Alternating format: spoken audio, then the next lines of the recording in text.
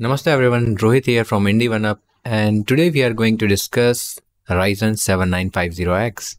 The top end part from the AMD Ryzen 7000 series is proving to be much more capable thanks to the latest reports coming out from various sources, which are suggesting that it is going to have 5.7 GHz max core frequency and double the amount of L2 cache.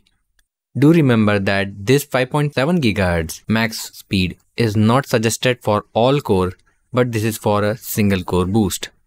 Still, when coupled with that IPC improvements and L2 cache boost, this frequency improvement will call for an all-round improvement north of 30%, which is an amazing feat.